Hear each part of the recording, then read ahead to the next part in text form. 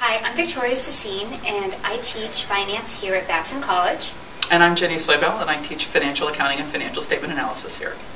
And what we're going to talk about right now is an offering we have at the Babson Executive Education Center, which is called Finance for Today's Financial Manager. What we teach is the language of finance and how to incorporate finance into your everyday business decision making. Years ago, people could be like functional experts in their own field. Right. You could be the salesperson, you could be the marketing person, and you'd bring along your little finance accountant, which would have been Jenny. You'd have brought along your little accounting person who would explain to you, well, here's what the numbers mean. No longer, not in today's economy, you are responsible for understanding numbers.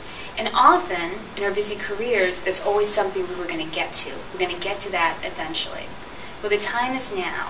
No matter what the current macroeconomic environment that you work in, you need to understand finance.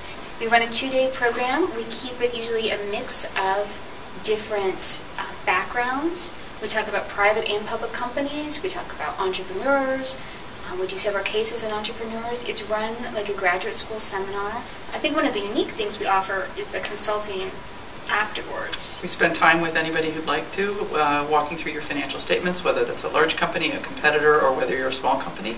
And we also spend a lot of time talking about how to think about financial statement analysis in almost any context, whether you're looking, again, at a large public company, a small company, a division, a not-for-profit.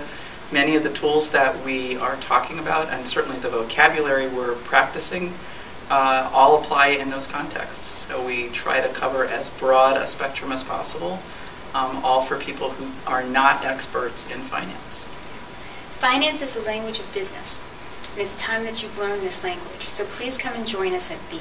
We look forward to seeing you.